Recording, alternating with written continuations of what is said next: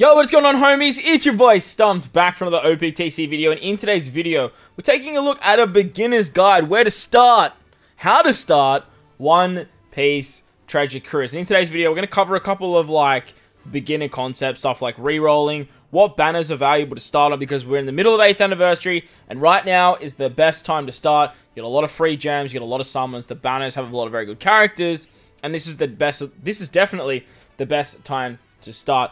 After that, after we talk about the banners, after we talk about the characters, we're going to break down sort of the best way to farm some gems, sort of where to start, and then what to do after you've sort of beaten that beginner stage. But if you do enjoy the video, make sure to go down there and belt the like button for me. If you are new to the channel or you haven't done so already, hit that big red subscribe button. We upload OPTC content every single day. If you guys would like to see like an intermediate / expert guide after this one, let me know in the comment section below. I'd be happy to oblige if there's enough support behind it. Most importantly though, enjoy the video. Hopefully it helps you guys out a little bit if you are a newer player. With that said, let's dive into the content. Alright, so after you do the tutorial, you'll be brought to the home screen. You click this big old home button right here, the one that's flashing down the bottom. You'll get brought to a screen. It'll look a little bit different to what mine looks like. But before you do anything, I want you to go to this little notice button on the side here. Scroll down until you find the lesson time tutorial series. Click on this. There's a read more button. Make sure to go check it out. There's a lot of really good videos there. Myself, as well as Toadski, Doble, and Rogers Base did like a whole series breaking down the new player's guide. But what we didn't cover is what we're actually going to cover in today's video. But go check out those videos. Pause the video right now. Go check them out. It'll help you guys in depth with a lot more game modes, as well as probably answer a lot more questions. But in the description below will be the link to the Discord. Make sure to come over to the Discord and check it out there. A lot of really helpful people, a lot of really helpful information. But first of all, go do this. This is what you want to do first. Go watch these videos before you continue here, or after you sort of reroll. So, at the moment, as I mentioned, and as you can see, we're in the middle of the 8th anniversary. The 8th anniversary is a huge event that's going on right now. Anniversary is the best time. We get a lot of free gems, a lot of free stuff, and a lot of really cool events to get a lot of good, rewards. Now, if you go to this mail section here, once you start the game, you should see a lot of different mails, and you should have a lot of gems to start the game. But where do you spend those gems? Where are you actually going to spend them? If you click on the tab in here, it'll take you to a bunch of different banners. Now, at the moment, the 8th anniversary Turbulent Land of Wano Super Sugo Fest is the one you want to summon on. Unfortunately, there is 5 parts to it. So, where do I recommend spending your gems? Definitely not on this part here. Definitely not on this part here. This particular part here, for Yamato and Ace, V2 Straw Hat Crew, and Law, in my opinion, has the best value for newer players. This particular banner has some really good characters on it that you can use to start your account. The steps aren't as good as part 1. So if you want to summon on part 1, there's definitely some pretty good value over here on part 1 as well, because it has all of the Super Sugo Fest. Now, fortunately, I actually can't check the steps. I thought I could, but unfortunately we did 30 multis here. But each banner has a bunch of different steps, as you'll see here, and each step has a different reward on the last poster. So you want to spend your gems to build up your account this way. And summoning on part 3, trying to get your hands on both Yamato and Ace, and the Straw Hat Crew V2 are going to be the best characters to do so. So what you'll do is, jump in the game, get your free gems, do your summons, and if you don't pull any of these characters, just delete the app, start again, come back into the app, try and pick up these characters. As I mentioned, if you do want to throw 5 multis at part 1 to try and get your hands on something like the new Kaido, the new Luffy, the new Yamato Ace, or the new waifus, it's very, very good. But the Super Sugos that have the best value, in my opinion, are Straw Hat Crew V2, which is the character you see on the right there, as well as the Whitebeard and Roger on this particular banner. So, if you want to, you could jump into part 1, summon, use your gems until you pick up, Luffy or pick up Kaido, and then when you start grinding, you can head over to this particular part here and pick up the Straw Hat Crew or Yamato and Ace, because these characters are very, very good. The downside to part 1 is it does have every single legend on it. With this particular part here, only has 20. So I would probably target this particular part here to pick up a character like the Straw Hat Crew or Yamato and Ace, which is going to be a very good character to help you get through majority of the game and beat some of that older content that has been out for a little while. As a starting player, you'll have a lot of access to a lot of gems. If you click on the Adventure tab, which is found just down the bottom here, it'll bring you over to this Adventure page.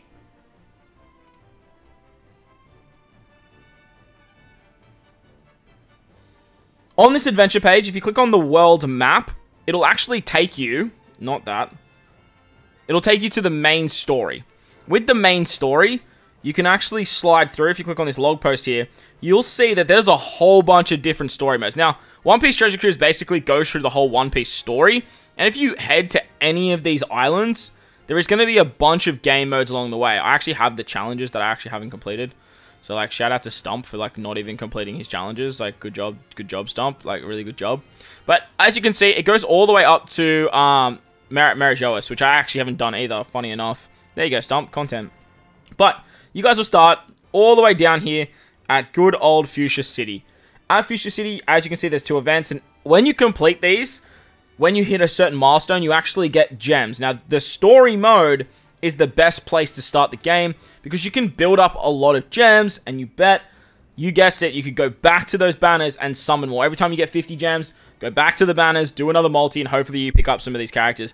If you get really bad luck at the start, or you get like a really good multi first, and then your multi start being trash, again, just delete the game, re-roll, and try and pick up some of those characters. As I mentioned, getting stuff like the new Luffy, getting stuff like Roger V1, Yamato and Ace, Whitebeard and Roger, all very, very good characters. So the characters you're kind of looking for look a little bit like this. This Yamato and Ace is one of the newer characters of the anniversary, and is very, very good. There's a lot of versatility, has a very good captain ability because it's for 2 very good classes, very good hybrid option, so great for a new starting player. This particular character right here, though, as I mentioned, Straw Hat Crew, he's going to be your best option. This character basically makes the game easy mode, and especially for the start, because you have the ability to run anything you like under this particular character. They give themselves cooldowns. You can run 2 of them. Their special does a lot of damage. And then you can just build the team with utility to get around particular pieces of content. The start of the game isn't exactly hard, so these particular characters will get you very, very far. If you go in on part 1 over here, you have a lot of characters too, like the new Monkey D. Luffy. He's very, very good for starting players. But I do think the Yamato and Ace, as well as the Straw Hat Crew, are the best options when it comes to re-rolling for these newer characters. Once you sort of farmed up a bunch of gems and stuff like that, you'll be able to take on some of the other events in the game, which are found over here on Event Island. On Event Island, also, by the way, you'll be building up your pirate rank as well, which is actually found at the top here. You can kind of see it in the middle, underneath my name. This pirate level, every time it increases, will actually give you a meat, and you can use these meats to replenish your stamina, so that way you can actually continuously play the game. Stamina is built up over time, and as you get your pirate level up, you'll actually get more stamina. But what OPTC does is it allows you to do the quest once for free. It doesn't cost you any stamina. So all of these quests on the Event Island are all going to be free. Namely, these quests right here. These recruitment quests are very, very easy for new players. They don't require a lot. They'll also explain the game to you as well, like how to get around Despair, how to get around Bind. But as I mentioned, make sure to head over to the Lesson Time playlist. I'll leave the Lesson Time playlist in the description below for you guys as well. If you guys want to go, just like an easier way to get there, make sure to go check that out if you are a new player. Because every time you beat all these events, you do get gems, which is really, really nice. If you click on event, it'll tell you what's available at the time.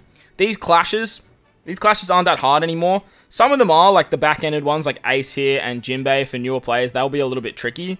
But some of these starting quests at the beginning here, as a newer player with some of these really power-crept characters, you shouldn't have too many issues actually getting through these particular events.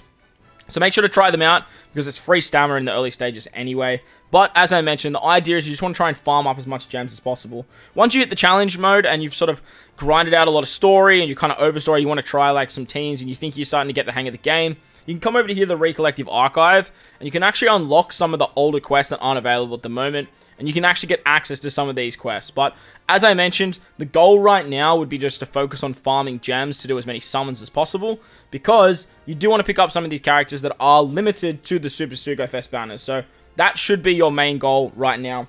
Tomorrow, well, a little bit less than like a day from this video, we will be getting Kizuna Clash. Kizuna Clash is a great game mode, like a co-op game mode. We just recently had Treasure Map as well, but like I said, if you guys want to like learn about them as well as Pirate Rumble, make sure to go check out the Lesson Time playlist. The specific videos on Treasure Map, Kizuna Clash, and Rumble will explain all these game modes in a little bit more detail. But like I said, the idea right now is to pick up some really good characters for your account that are only available on these particular banners, and don't be afraid to reroll. If you get a whole bunch of gems in your mailbox, remember, every time you reload the game, you should have those gems available for you once again. And then you can actually just start picking up these characters one by one.